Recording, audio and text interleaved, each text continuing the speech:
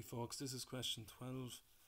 So we just have to draw the pattern here, but they made it quite awkward to really, so it has to be a 6 by 6 square anyway. So 1, 2, 3, 4, 5, 6, 1, 2, 3, 4, 5, 6. So this isn't the most accurate.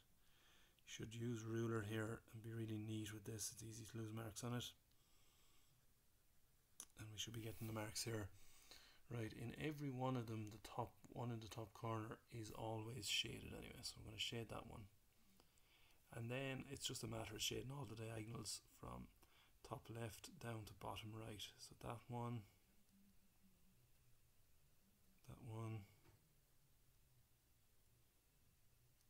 so all of those.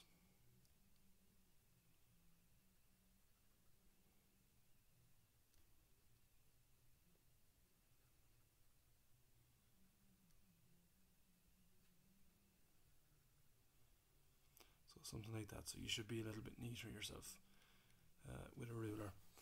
Right, complete the table below to show the number of squares and the total number of squares in the number shaded. Okay. Right, well in the first one there's 4, second one, I think it's just adding on 1 every time for the shaded ones. There's 5, and then in the third one, 1, 2, 3, 4, 5, 6, yeah, 6.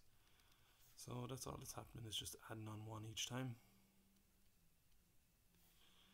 And for the number of total squares, first one is 9, the next one is 16.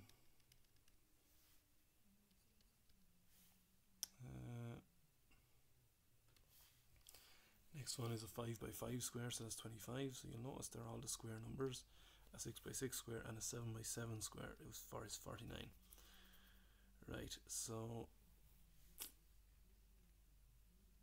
we have to come up with the end term then for the number of shaded squares. So I'm going to use this formula. You might have another way of doing it, a simpler way, but if we always use this, it'll work for us. So T of n, A is always the first term in the sequence, so it's 4 in this case, n minus 1, and then D is the difference. It's just 1 in this case. That's what they're going up by each time. If you multiply 1 into the brackets, you just get 4 plus n minus 1, and then 4 plus n minus 1 is, put the 4 and the minus 1 together, we get 3, so we get n plus 3. So T of n is equal to n plus 3, and that goes in there. You might have had another way as well, where you find the difference between them and then n, and then the one that comes before the first term.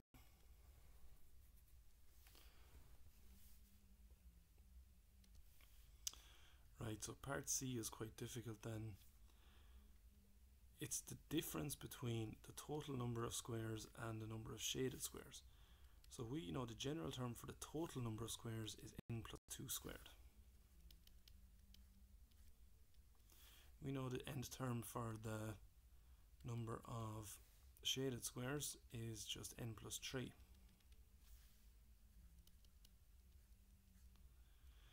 So the difference between those two things would just be where you minus 1 from the other. And then, now in this case, they're just using k instead of n, but really it's the same thing. You could just do it with a k. You probably won't lose too many marks. So they're saying that that is equal to 271. So we just have to show that. So if I multiply out the double brackets again, k plus 2 minus k plus 3 equals 271. Now multiply everything by everything in here. K multiplied by k is k squared. K multiplied by 2 is 2k. 2 multiplied by k is 2k. And 2 multiplied by 2 is 4.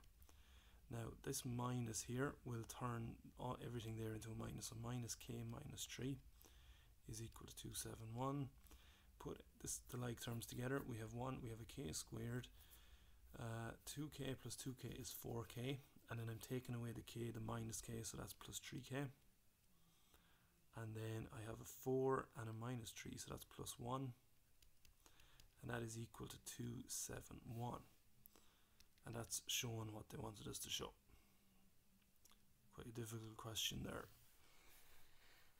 Last bit is to solve this. So k squared plus 3k plus 1 is equal to 271. We can use minus b formula here, but not yet. We need everything on the left hand side in order to use that.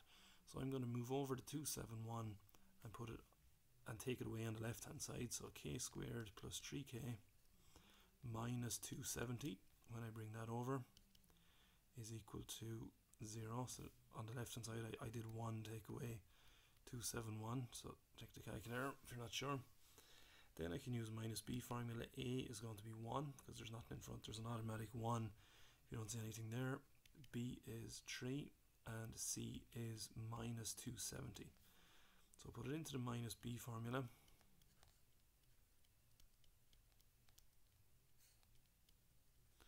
Check your log tables for that. You'll have minus 3, put everything into brackets, plus or minus square root 3 squared minus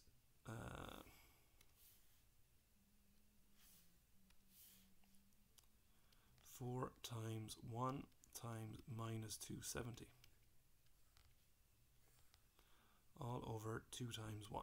And then we put it in with a minus first and then with a plus, and we get minus 18 for the minus value. Or if you go back and just put it in with a plus,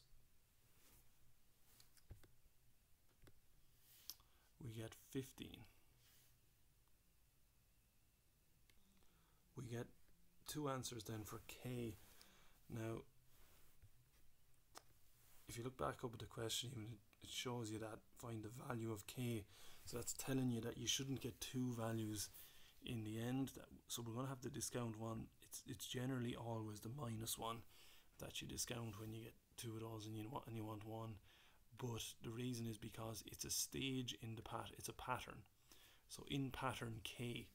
So if you look back up here at the first one, like pattern 1, pattern 2, pattern 3, pattern 4, it's impossible to get a negative, like the minus 18th pattern would be impossible if you think about it. You can't have, like if you have a first pattern, second pattern, third pattern, you can't go to a minus 18th pattern. It wouldn't make sense. So we get rid of the minus 18 there, so 15 is the answer. That's all in for question 12.